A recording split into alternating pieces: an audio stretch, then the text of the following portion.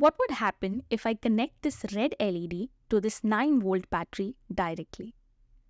Before we dive into that, let us take a moment to understand a few things. First, let's speak into the VI relationship of a resistor. Notice how the current ramps up linearly with voltage. So it's a perfect example of Ohm's law in action. Now let's have a look at the IV characteristics of an LED. We'll consider the red LED for this entire discussion. So notice how the current remains minimal until a specific voltage value. But beyond this point, even a slight increase in the voltage triggers a drastic surge in the current. Thus, it's an exponential or non-ohmic relationship.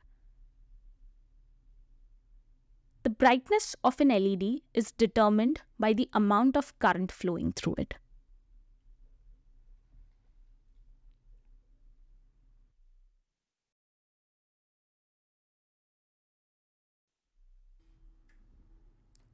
But a large amount of current can either reduce its lifespan or damage it permanently. So, always consult the datasheet for the maximum current limit and never breach it. Now, the datasheet also discloses the forward voltage value. This is the minimum amount of voltage that is required to switch on the LED. Generally, we use 3.3 volts, 5 volts, 9 volts, etc. to energize our circuits.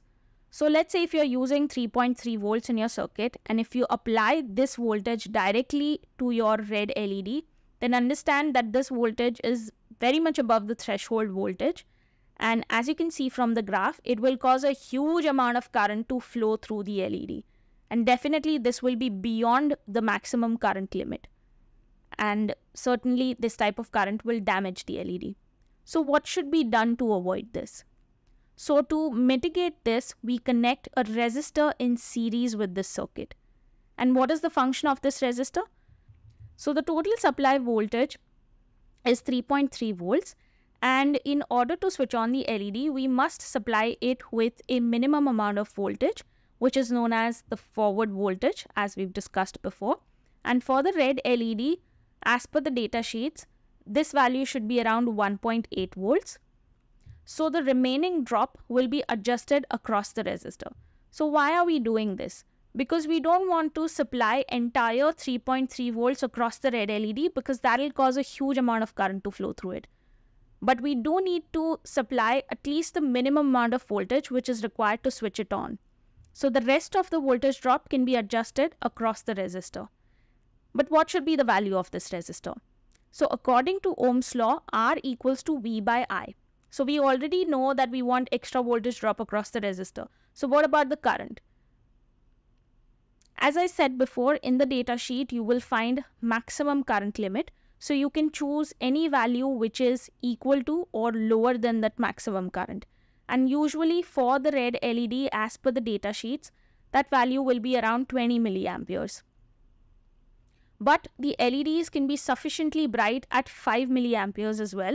So just for the sake of this example, I'll choose 5 milliamperes. And after substituting all the values, I get around 300 ohms. Now you can choose a value which is closer to the value that you can actually acquire. You wouldn't find 300 ohms, but you can definitely find 330 ohms. So that's the reason why I chose 330 ohms. Now before finalizing the resistor, you also have to consider its power rating. Power rating is nothing but the maximum amount of power that the resistor can safely dissipate as heat without getting too hot. So for that we use the formula power equals to current times voltage, and we need to substitute 5 milliamperes and multiply it with the voltage across the resistor. So as you can see, this value is certainly below 0.25 watts. So it is well within the operating range. So we can go ahead and use this resistor. So after performing the calculations, I connected all the components on a breadboard and I measured the voltages and current using a multimeter. So as you can see, the voltage drop across the red LED is 1.9 volts. Now we had used a value of 1.8 volts in our calculations, but 1.9 volts is within the forward voltage range which is provided in the data sheet for the red LED. So obviously the rest of the drop is across the resistor. The total supply voltage was 3.36 volts as seen on the multimeter. And the value of the resistor was supposed to be 330 ohms. But as seen on the multimeter, it was 333 ohms. So there will always be plus or minus 5% difference in the value of the resistor, and that's fine. And we were expecting a current of 5 milliamperes, but as you can see here, I'm getting a current of around 4.24 milliamperes, which is obviously near 5 milliamperes. And as you can see, the LED appears sufficiently bright. Thus, rather than applying 3.3 volts directly to the LED and destroying it by causing a high amount of current to flow through it, we use a resistor to limit the current to a known value so that the LED remains sufficiently bright yet safe. So there's just one more thing that I'd like to include. What will happen if I replace the red LED in the same circuit with the same set of components with a blue one? Well, let's go ahead and check what happens.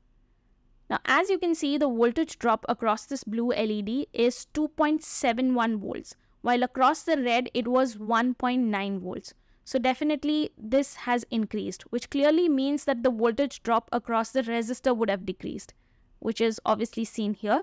So the available current, as you can see here, has reduced further, and it is around 1.93 milliamperes. In case of red LED, it was 4.24 milliamperes. Yet you can see that the LED is quite bright. But the point is, you will have to calculate the value of R for different colored LEDs separately, because the forward voltage drop and thus the curve would be different for different colors. Now this is just the same for the resistors as well. All resistors follow Ohm's law, but the rate at which the current increases with the voltage will be different for different resistors. So is the case with the LEDs. You will have different curves for different colors. Now red is the longest wavelength, so the band gap energy and thus the forward voltage value will be lower for it compared to blue, which is a shorter wavelength. So for blue, the band gap energy will be more, which means the forward voltage value will also be more for it. Always check the data sheet for the range of forward voltages and maximum current. Now, usually these are the typical forward voltage values for different LEDs. And the maximum current for 5 mm based red, green and yellow LEDs would usually be 20 milliamperes, and for blue and white it should be around 30 milliamperes. Again, always check the data sheet for exact range and values. Now going back to our previous example, in order to get 5 milliamperes, we'll have to consider the forward voltage drop of blue LED and we'll have to recalculate the value of R. So this will be the value of resistance. So that's it for today. I hope this video helped you in understanding the importance of current limiting resistor while using an LED.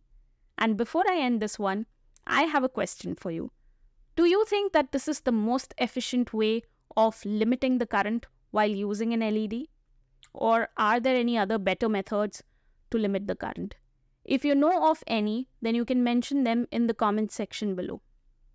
And now, let's witness the outcome of connecting a 9-volt battery directly to our LED.